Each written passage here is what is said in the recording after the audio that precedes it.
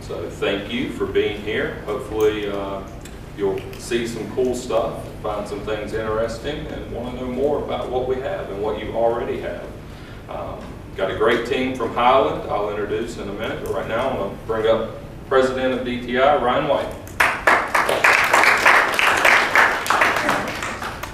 All right, thank you very much, and I think we know a lot of the people in this room, and so this is an auto auction focused event, so we get to tailor it right to y'all's message. For those of you that aren't as familiar with DTI and who we are and what we do, DTI is a software company here in Greensboro, and we've spent the last 35 years helping companies take their inefficient processes and information and turn that into profit. And we do that through application of both business process adjustments and improvements, as well as we sell software like Hyland software that will take some of those manual, cumbersome activities that are kind of repetitive in nature and just drag down the business, and we can automate a lot with that. So for today, we're going to talk a little bit about why DTI is working with you and what really drove the first engagement and how we got all started. I know I see a lot of familiar faces in the room, so you've probably heard some of that story. And then we're going to bring up Hyland, who's going to talk about digital transformation, which is kind of it is a buzzword in our industry, but it's really all about how people go from the old way of doing things to the new way of doing things. And we just tack the digital world on front of it, right? So people are interacting more mobilely now. Your expectations are different for how your work should occur and be presented to you. And so working through those things is what we help companies do. So with that, I'd like to bring up Michelle to give just a brief background on how we got started working together and what your project is about and why we're here. So what our objectives are. So Michelle? Thanks again for taking time out of your busy day. I know it's tomorrow's sale day and we got a lot to do. But I had worked with DTI in the past, and their support was impeccable before. They were quick to respond. We had an issue where Sonia came to us and said, we've got to meet a DMV audit, and we need to be scanning the bill of sale and the title work. And in order to meet those requirements, I contacted DTI, and they in turn said, well, Hyland software is the best to use, and recommended that. Then we got with Jeff and Holly and decided to go ahead and purchase that software and get that implemented. Well, Mr. Green then saw the advantages to having that scanned, and he said, well, let's see if we can't automate a little bit more and go paperless and start getting the customer signatures and merge that on the bill of sale and streamline that process a little bit. So the Hyland software actually is helping with those processes and stepping through how we need to accomplish that. So hopefully our goal is within the next 60 days, that's aggressive, but in the next 60 days, hopefully we'll be able to scan the title work, move the bill of sale straight from the 400 to a server, take that signature that's electronically captured and merge that with the bill of sale and get that process moving more smoothly. And the other thing that we were looking at ways that you might think to use that software to better some of your processes by saving different documents and have it accessible with security levels. So that's pretty much where we're at, and that's why we've asked DTI to come in and help us out. Yeah, thanks, Michelle. So great introduction. So as you're going through today, one of the things that we're hoping is that you think about your particular area of responsibility within the organization, or things that you know about the other Green family of companies and how we might be able to leverage what you've already purchased and make that available to more and more people. So that's a goal for today. So that's all I have. Okay. So I'd like to bring up Colleen Albert with Hyland Software, and she is a product evangelist with Hyland. And we are lucky to have her. Her schedule keeps her busy traveling around the company talking about all the different ways that people can use the software in really an educational role. So with that, I'm going to stop talking and turn it over to you. All good. Thank you, Ryan, and thank you all for having me. And I echo Michelle's sentiments. Thank you for taking time out of your busy day to spend a few minutes, few hours, have a little lunch, learn a little something with us today as we share some information about OnBase. So if I could ask you to cover up your name tag for just a moment. I'm going to see if I can remember the name of everyone in this room. So from DTI, we have Brad and Ryan and Russell. From Hyland, I'm Colleen. Pauline, who you'll hear from in a bit, does ShareBase. Katie and Moore on the account of sales time. All right, so those are the obvious ones. Now let me see if I can remember the names of the people that I just met. In the back row, we have Jeff and Holly and Chris. Then we have Logan, David, Jeff and Stephen, Cindy, David, Michelle, Kim, and Sandy. Is that right? All right. I've got jokes and card tricks and all kinds of things. No, I'm just kidding. Is that part of the song? Yeah. So what we're going to talk about today is digital transformation. And digital transformation means a lot of things to a lot of different people. It's the digitally adept employee that has more information in the palm of their hand on their phone than often they do on their work environment, on their PC in their organization. You know, it's a smart home, it's Alexa, it's online, it's mobile, it's all of these different applications of technology. Digital transformation means so many different things to so many people. You know, as a presenter, a full-time presenter and evangelist, you know, I have this little, like, I hate when people start a presentation with the definition of the topic. And here I am doing it. But what I loved about this particular definition of transformation is that it is a marked change in form, nature, or appearance. And keep that in mind as we use a fun Transformers analogy to talk about what digital transformation can mean to Greensboro Auto. As I began to do a little more research on digital transformation, you know, I came across this Wikipedia page, and it says here that transformation is really about innovation. It's more than just supporting traditional methods of going digital or mobile or cloud or paperless, but it's new, innovative ways to transform something that we have today and making it something new in the future. And this Wikipedia article gave a great example of digital transformation with regard to the traditional phone booths that you might see in London. And they talked about how in the city of London, these old phone booths are historic. You know, they are a significant part of the architecture and the look and the feel of the city of London. But nobody's making pay phone calls anymore. So what they decided to do was to transform what was a phone booth into a Wi-Fi hotspot. And shortly after, you know, covering this article and reading about it and having a little chuckle to myself, you know, I visited London, and sure enough, are these Wi-Fi hotspots that are the old phone booths, and then there's all these people like huddled around them trying to like capture a signal. But it's a great practical example of what digital transformation is. The Guardian newspaper says that the three key drivers of digital transformation are consumer demand, technology, and competition. And if I were to add my fourth to that list, it would also be compliance. So industry regulations and the needs to meet compliance. And we all know this in our own lives. You know, I got my first mobile phone in 1998. That's just 1998. I was going off to college, and my dad realized that it would actually be cheaper for me to call him if he got a phone and I got a phone, and we used like that shared family planning. You know, you could like only call after 9 o'clock at night, but it was cheaper than making a long distance phone call from the dorm room.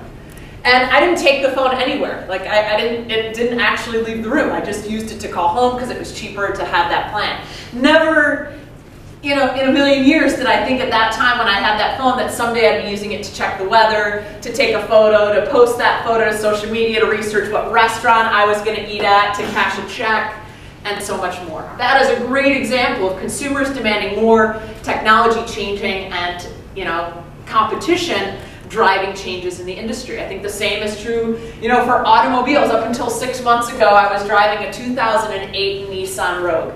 I loved this car, you know. I'm not one to spend tons of money on cars. It got me where I needed to be, but it got to the point, you know, as it does with cars, where it was going to cost me more to fix it than it was just to buy a new car.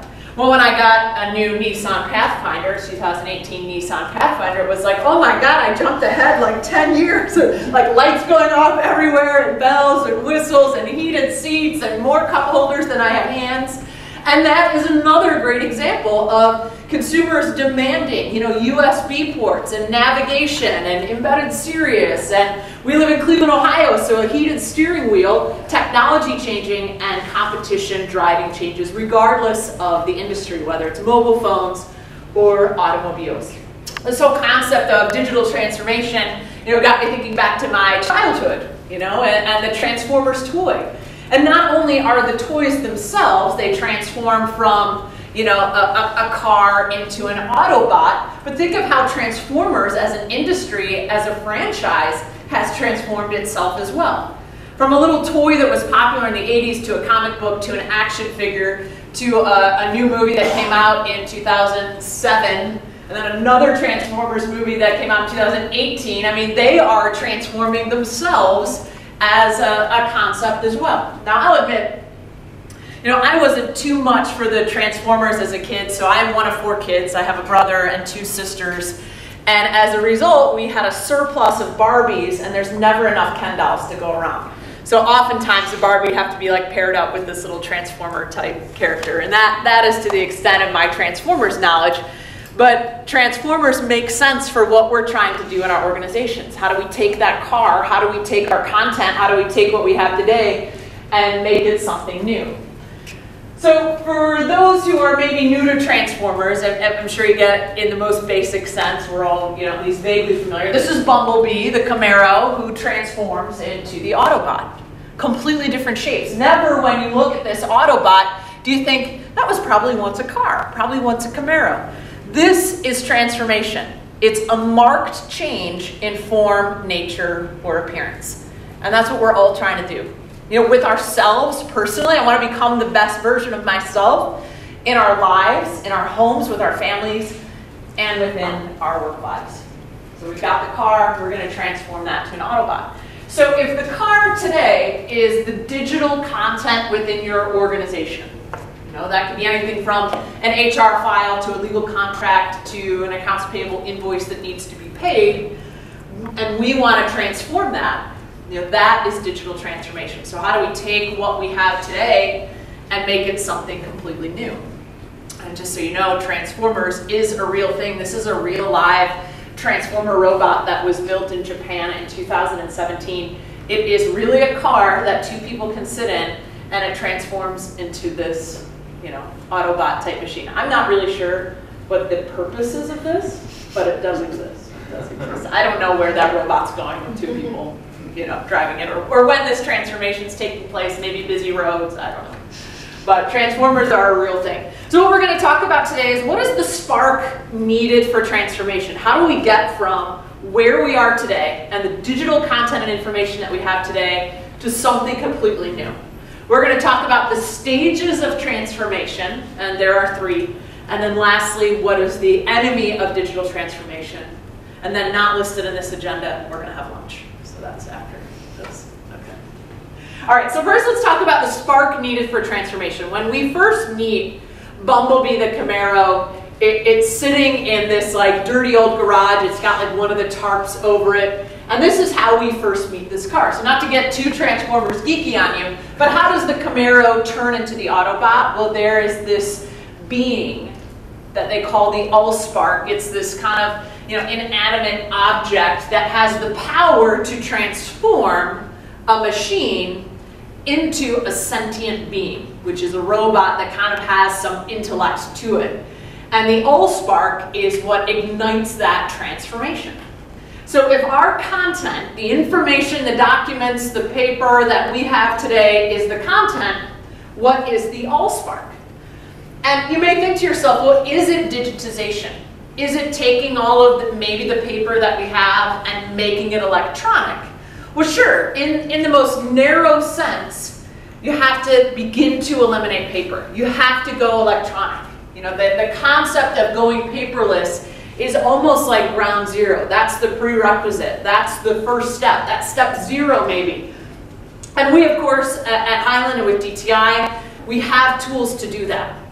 It's taking paper content, digitizing it, and making it electronic, or it's taking content that exists today that is electronic and identifying intelligently information about it.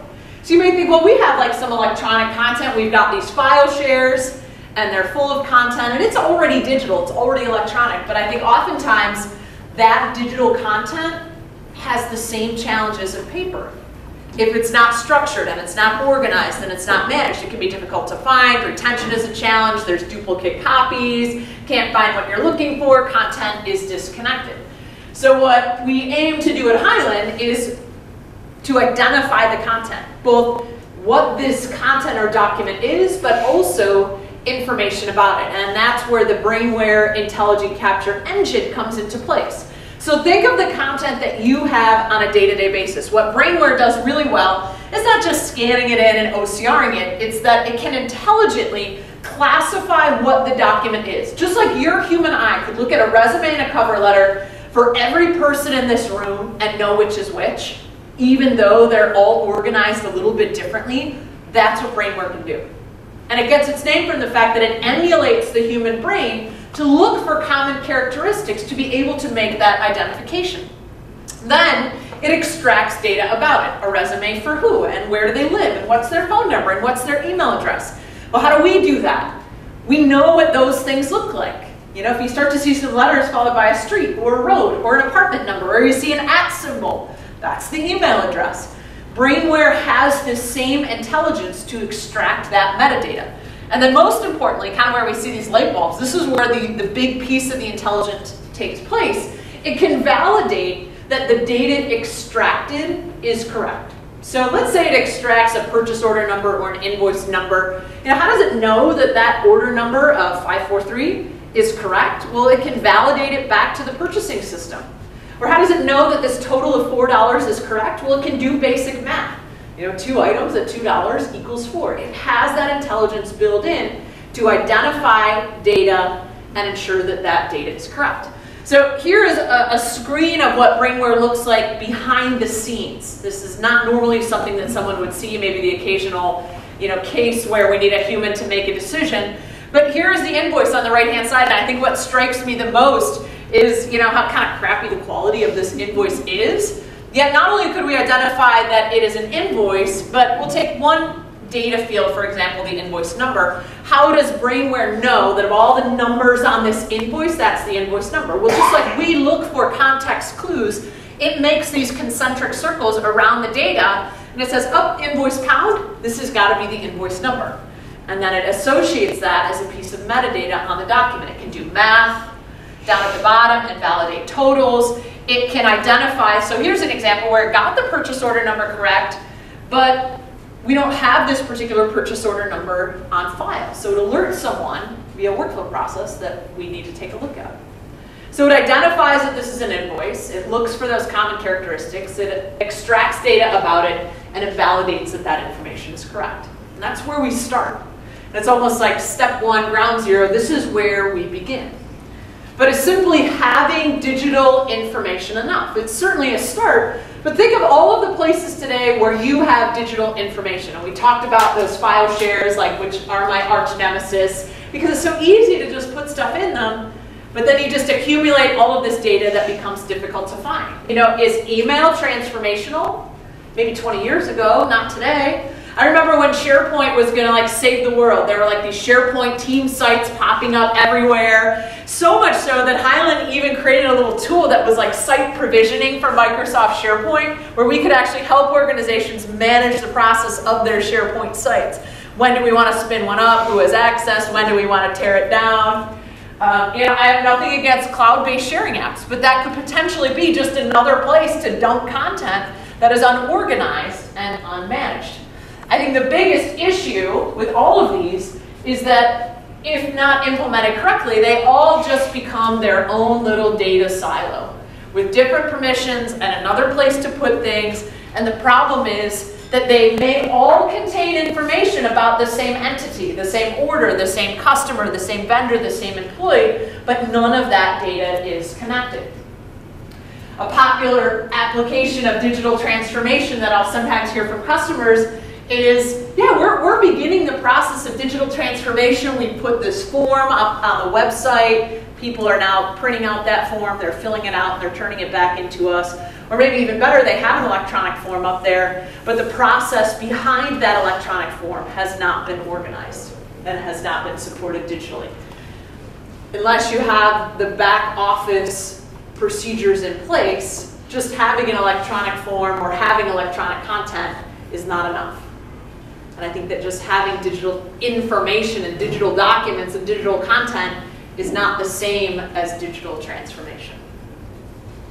So if we go back to the old Spark, there's one thing that I didn't mention, and that's that all machines transformed by the old Spark are connected. You know, you think of the Transformers movie, all of those Autobots, they kind of work together, they're this army, you know, fighting for world peace. Well, when we think of what is our Spark for digital transformation, what is your Spark here at Greensboro Auto for digital transformation, it's having a collective vision. It's having an enterprise vision for what the transformation should be. And if you're lucky enough, you've got, you know, support from the top and the whole organization is going to digitally transform. That's not always the case. Maybe it's everyone working on this project or this team. You know, we all agree, we're all in, we've all bought in. And we're all going to manage related digital content in the same way. We all have the same goal. We're going to look at all the systems and the applications that house information related to the project that we're trying to accomplish, and we're going to have a shared vision for managing it. And we're going to integrate and break down some of those silos so that all of that information can be connected. And that's where you start. It's everybody on the same project team having a shared vision, looking at all of the places where information may lie related to the subject at hand or the project at hand, and saying, how can we connect all of these applications? It's looking at all of the applications in your organization, maybe enterprise-wide, maybe project-wide or department-wide, and saying, which of these make sense? Which ones do we need to keep because they drive the business? Or we still need the notifications from email, we still need that SharePoint site and that cloud-based app, but maybe we can get rid of the Excel spreadsheet that manages some of this because we've got a better tool. It's determining which one of these makes sense, which one don't, and then the ones that we're going to keep, connecting them all with some sort of hub or centralized repository in the middle. And that's what OnBase can be. That centralized hub, that shared vision for managing related content. It's not necessarily replacing all of these things, but it's acting at that hub, the center to which all the spokes on that wheel are connected. And these are just a small handful of some of the applications in which we have a purpose-built integration where we're sharing data bidirectionally between systems. Another popular application is just bringing OnBase directly into Outlook. I get an email message that asks a question, I hop right into OnBase to find the answer, and I'm right back to that email. So what is the Spark? It's going paperless, of course, it's integrating applications, but really most importantly, it's having a shared vision for how all of this is going to work, whether it's at the micro level or the macro level. So now we're going to talk about the stages of transformation. Once we've gone paperless, we've begun to integrate, we have this shared vision. You know, what are the stages of transformation? And I think there are distinctly three. So when we start with the car, there are three distinct stages that the car goes through before it transforms into the Autobot. First, the car starts to drive itself. The Camaro Bumblebee starts to drive, you know, without a driver. Then it starts talking. It starts communicating through the horn and then through the radio. And then lastly, it completely changes appearance. So first we're going to talk about the content driving itself. When you have applications such as these that are siloed and not connected, this content is not driving itself. It's sitting there waiting for someone to come find it to do something. It's waiting for the driver to open the door, to sit in the car, and to do something. But when the content is connected to that central hub, something like an OnBase, this is when the content can begin to drive itself. This is when we can begin to allow technology to answer human questions. Oh, have you tried it? Yeah. And this is where, and what we all want to be doing all the time. We do it in our day-to-day lives without even thinking about it. Every time you get an email, when you come home from work and you get the actual paper mail, what are you doing? You're saying, is this a bill I've already paid and they're just sending me a statement? Okay, send it over here. Is this junk? Okay, I'll tear it up. Is this something that I do actually have to respond to? Yes. You're asking human questions to your content all the time. In your work life, every time you receive something, are you asking questions about it? Probably. What do I need to do? Is this true? Is that true? Does this rule apply? Do I need to ask this person for something? What if we could allow the technology to answer as many questions as possible before we ever had to get a user involved? And I know this is a stereotypical example, but it's one that makes sense. An invoice comes in. There are all these questions that we might potentially ask about this particular invoice before lastly we process the payment. What if we could allow the technology to answer all of these questions? And there might be an exception where we need a human user, that's fine. They're only brought into the process to manage that exception. And then lastly, we process the payment. Here's a behind-the-scenes look at how these processes are configured. It's simply like drawing it out on a whiteboard and then configuring it in OnBase. And then the interface to which the user makes the decision when we need them to get involved looks something like this. It could be just bringing up a browser, seeing the items, related information, and being able to make that decision. Here's our browser-based solution, no local install. You click on a link in an email. Here's when we need that user involved. We give them everything they need to make that decision. And we have so many different applications of content driving itself. From contracts processes to HR processes to incident management, new projects, service requests, customer service requests and help tickets, and so many more. What starts the process, what do we need to know, and how can we resolve it? So next, the car starts to talk.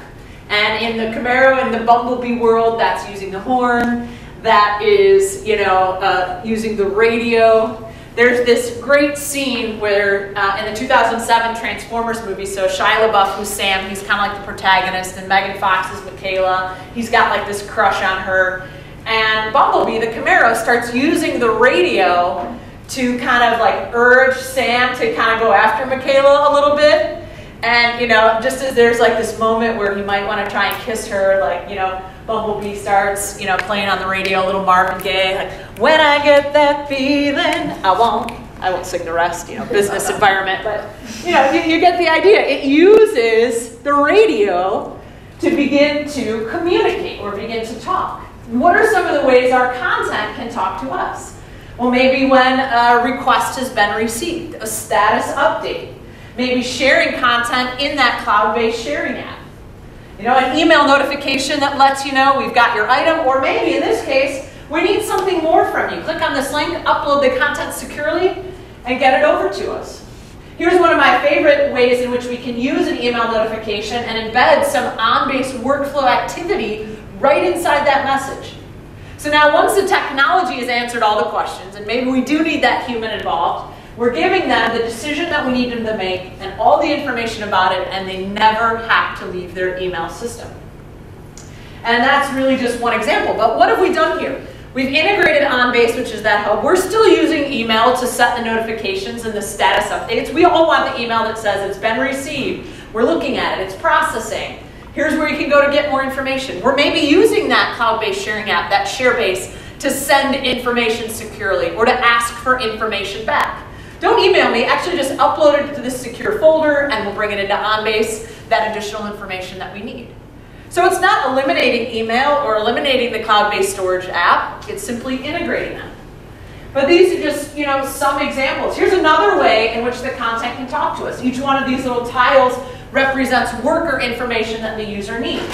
Here's invoices you need to approve, decisions you need to make, documents, reports, all surface to the user. It's talking directly to them instead of them having to go search for it. And these little dashboards can look however a user may like. This is one of my favorite examples. I talked about the pains of Windows Explorer. You think of a Windows Explorer folder. For that folder to get created, the user has to create a new folder, give it a name, put the content in it. In the case of OnBase, we have this same organizational system, but these folders create and populate themselves. We get a new document in and he says, oh, this belongs to project 123. Do we have a folder for 123? Okay, put it in. If we don't, create that folder, then put the document in the folder. Not only can these folders create and populate themselves, they can also tell us what we have and also what content we're missing. And we have reporting that behind the scenes that says, boy, for every employee, we know we should have these 30 things on file. And they should all be from 2018. We can send a notification that says we're missing something or this is about to expire. So now we're combining the process driving itself and the content talking. And who does it talk to? It talks to the end user customer, it talks to internal employees and staff, it talks to management, and so many more. Who do we need to update? That's who the content can talk to. And then lastly, the content changes appearance. Bumblebee completely transforms into the Autobot, to the sense in where it's almost unrecognizable. And I'm going to give you just a few examples. One of my favorites are some applications where we actually bring location, so GIS and maps, into the equation. You know, in OnBase, this is just one of the several interfaces that we have a list of documents. And we're all familiar with lists of documents, I mean, whether it's OnBase or whether it's Excel. And we have information about that content. You know, here's the list of all the cars, all the employees, all the projects. Here's the list. What we can actually do in OnBase is right-click on that content and send it to an interactive map. We have applications with Esri, also with Google Maps. And how did we, find where this content was? Well, we had address information. We had a place name. We had a zip code. We had a state code. Whatever we know about its location. And now this, to me, is an example of digital transformation. It's simple, but it is a marked change in form, nature, appearance. What was a list of content now becomes this picture where we can see distribution and density and location as another factor in the decision making. We can change the base map, we can add external data, so here are the claims and here's the weather, so these claims probably make sense and these don't. Directly behind each one of these little pinpoints are the Esri data, so that's the location information, as well as the document itself. And you think of the way that maps have changed in our own lives. It used to be like, oh my gosh, this map quest is the best thing ever. I can print out these directions, I'm gonna have them next to me, and then I'm like driving looking at the directions, And now it's turn-by-turn directions that not only tell you where to go, but also when there's construction, or possible police, or delays, or where the nearest Starbucks is, the most important information. And that's it. It's thinking about how to use data and content and information in new ways. And I encourage you to think about ways that you can use location as information regarding the data that you have today. Of course, reporting is another way. You've got all these processes, all these transactions happening all the time. What about visibility into the bigger picture? This is a great example in AP. How many invoice exceptions do we have? How many have paid? How many are non-PO based? What are the totals by vendor? What are the different statuses of the invoices? Here's examples. This is one of my favorite, another great example of digital transformation. One of my favorites, we actually borrowed this from a customer who had been using OnBase and AP for years and years. And so they've been automating their invoice processing and everything's going great, almost following this whole guideline of, okay, I want the content to drive itself, I'm going to communicate, I only want to get the person involved when I need a decision. They did some basic reporting on how many invoices they processed and what the dollar amounts were and where they could get some early discounts. And then they digitally transformed and went one step further. After one of their employees requisitions an order, they get a survey that asks them questions about the vendor. Doesn't matter if they were ordering computer, hardware, software, pens and paper, office supplies, whether it was a contractor that painted the walls, there was a survey. And the employee then rated that vendor. Were they good to work with? Were they responsive? How was the service? Did we get what we ordered? And they began to rate all of their vendors. So they digitally transformed, in a way, their accounts payable process where they said, here are the approved vendors, here are the preferred vendors, here are the vendors in red that we no longer want to do business with. And they cut their ties and they said, where can we replace these vendors and in what way? Where are we getting some of our goods from? Just a way in which they transformed their process. It wasn't necessarily about how fast can we process these invoices anymore. They were already getting there. It's how can we improve the experience of our employees and ultimately our end customer, because the customer is really king, by picking the best possible vendors who provide the best service. You can see lots of different applications. So our reporting capabilities that you work with DTI to get, they include all of these maps out of the box. So these are just different shape files. And how does it know, like where these different transactions took place or where the employees live, whatever we're trying to track here. Maybe there's just a 2-digit state code. So this map, which is a shape file, each one of these little shapes, we already know that this is OH and this is FL and this is CA. And if the state code on the content matches that 2-digit, then we can be able to apply it automatically. There's no other binding really that needs to take place. So lots of opportunities. These are all interactive. As you click on different pieces, you can begin to get more information. So using maps, using reporting, and then lastly, something transformative is that of case management. We use this extensively in Hyland, case management. So there's the typical process that is very linear. A request comes in, and I'm going to fulfill that request, and I'm going to close it. It's pretty basic. It's going to follow these standard steps. But sometimes there are things like a contract, like an employee incident, like a records request that aren't always as linear. And instead, this case file maybe needs to be open so that we can track data or information about it. We manage with a staff of 12 attorneys, contract administrators. Last year at Hyland, we processed almost 7,000 new contracts with a staff of about 12 using this case management application. The contract process will typically start with an electronic form, but remember, just having this form on a website is not digital transformation. Enabling the staff behind the scenes to manage the process is what is transformative. So the request comes in for a new contract with a new customer or a new vendor, and we can see all of that data, but we can also see all of the statuses that this contract process may go through. We use this extensively at Hyland for employee incidents or for IT help desk tickets. It becomes this little case that sometimes is linear, but in other cases is not.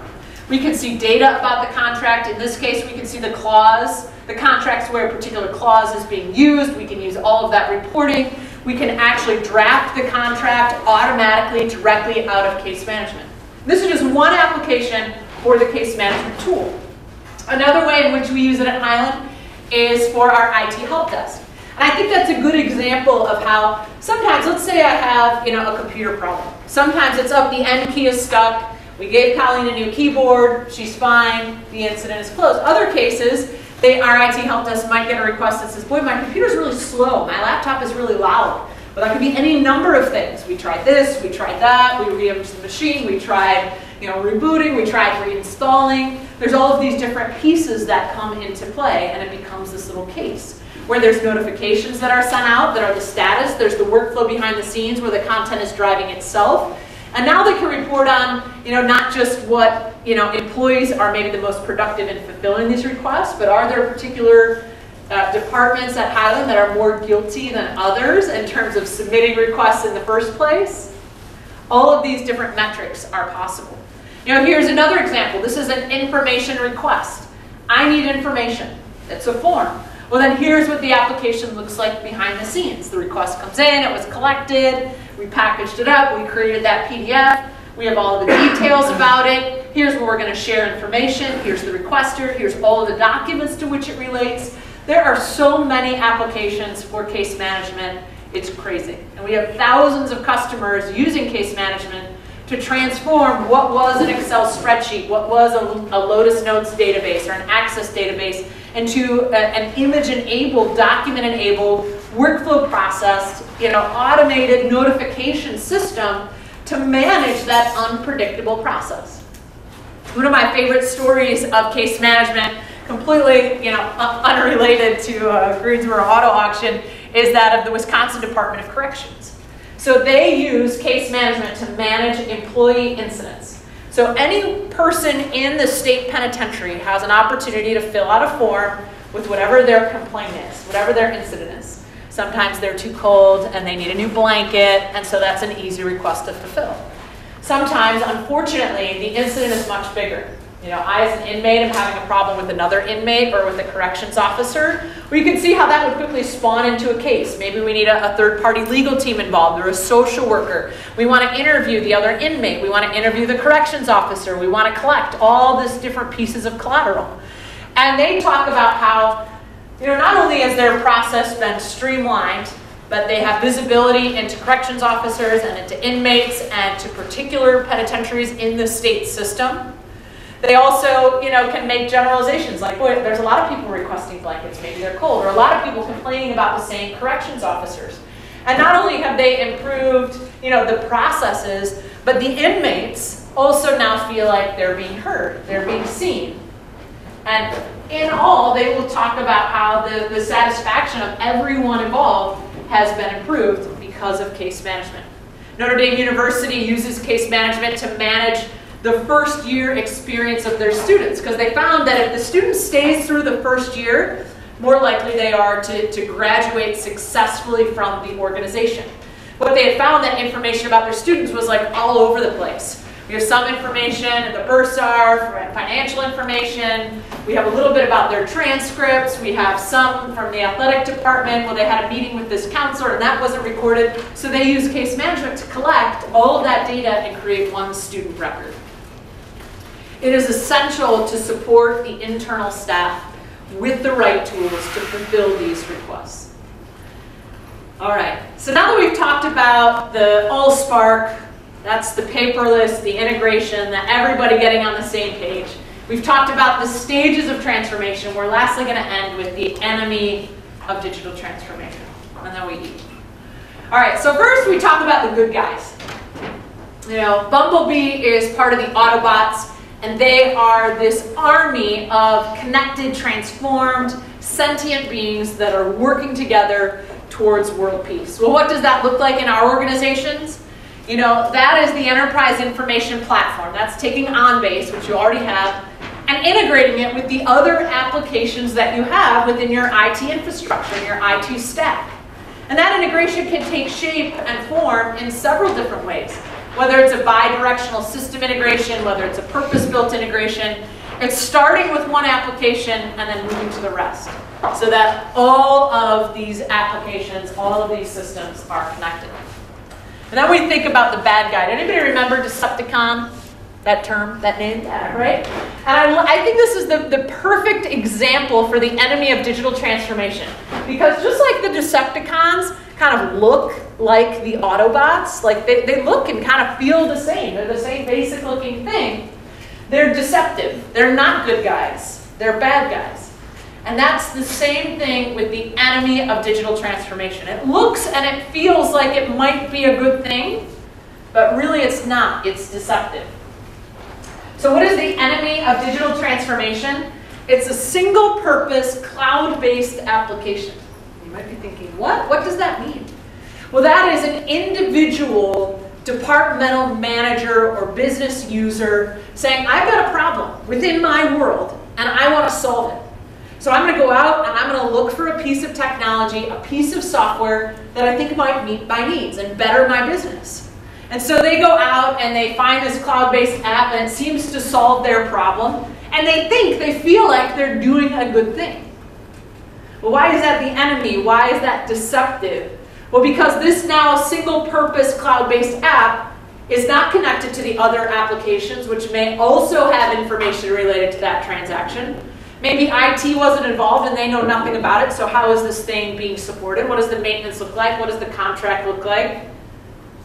So you can see why just this single siloed application, adding one more to the stack, is deceptive. Seemingly a good thing, but if it's not connected, it's not integrated, the content isn't talking and related to the other pieces of content that make up that transaction record or file of information, it's not really as great as it seems.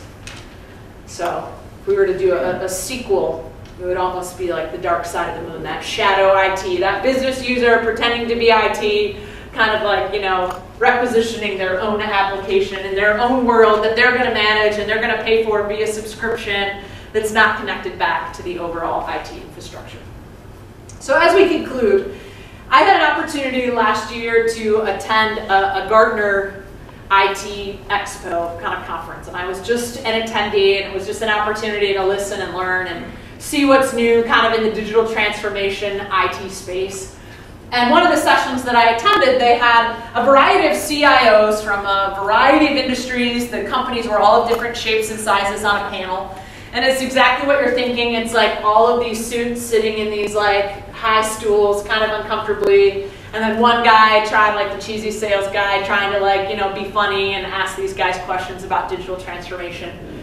And, you know, they asked all kinds of questions. The first question, which I'll never forget, was digital transformation, fantasy or reality? Every single one of them said digital transformation is a reality.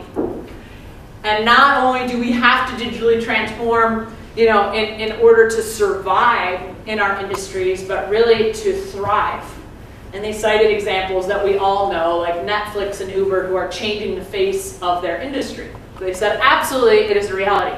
Then they said, okay, what are some of the things that you are doing to keep up with digital transformation? Of course, they all said things like technology. They also gave a little more practical examples where they have actually appointed an officer of digital transformation. One said, well, I have this new role in my IT world, the director of collaboration and content services. And that particular title came from the fact that not only do the people need to collaborate, but the content needs to collaborate. And it's not so much about the management, but it's about serving the end user, whether that's my staff or my customer. So a lot of kind of practical examples in there. And then they all said, every one of them said, that there has to be some sort of hub, some sort of enterprise information system or enterprise content management system that is at the hub of all of this. That is that central connected place to which all of these other applications and content can be connected. And for all of you, for us here, that hub is on base. So it's now looking at what are the other applications that house data, how can we get them connected, how can we get content talking and driving itself and transforming some of the processes from what they look like today. So with that, what is our Allspark? It's that connectedness, that shared vision, it's going paperless, and it's really just thinking in new ways, you know, working together collaboratively to decide, you know, how can we take what we're doing today, maybe make it a little bit different, a little bit more electronic, a little bit more connected, serve it up in a different way. And with that, I thank you all so much. Appreciate your time.